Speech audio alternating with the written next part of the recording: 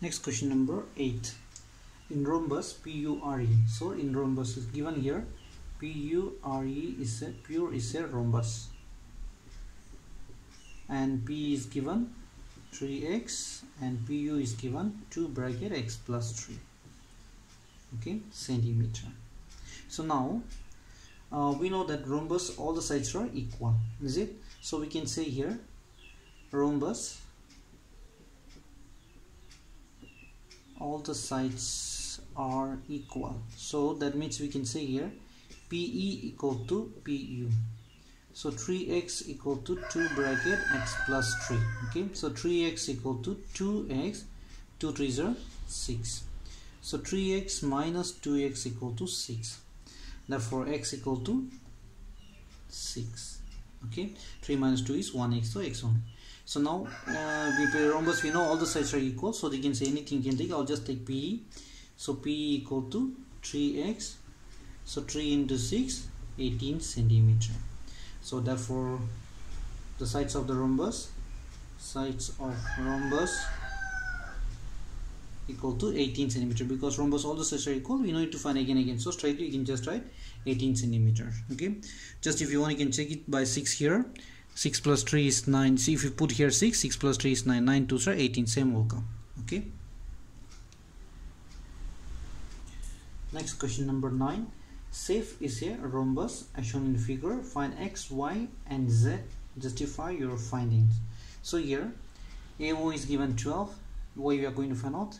YF is given 9. We are going to find SO, and we are going to find Z also. Okay, to find, we can just write it here, to find x, y and z.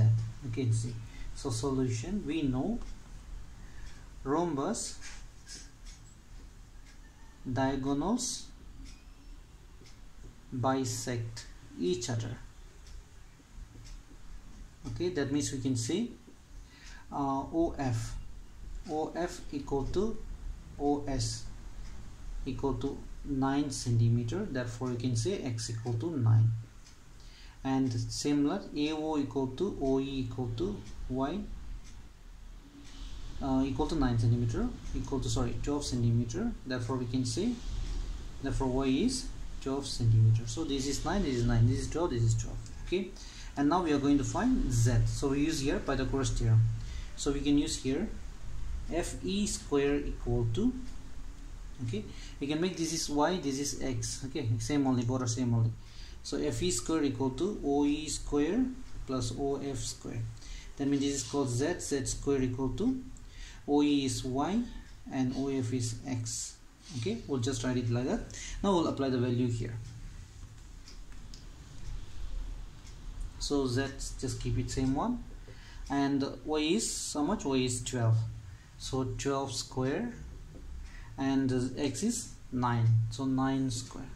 So 12 into 12, 144 plus 81. So add it, 225. So z square is 225. Therefore z equal to root 225. Root 225 value is 15 centimeter. Therefore z equal to 15 centimeter. Okay.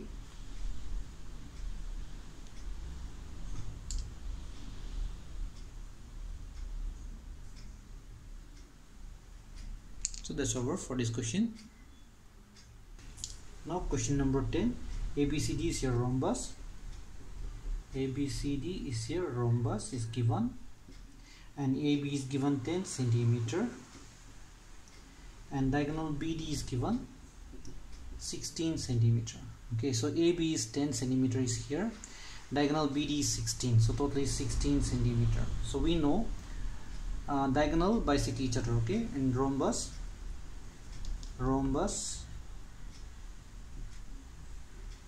diagonals bisect each other. So the last question also we did the same thing only.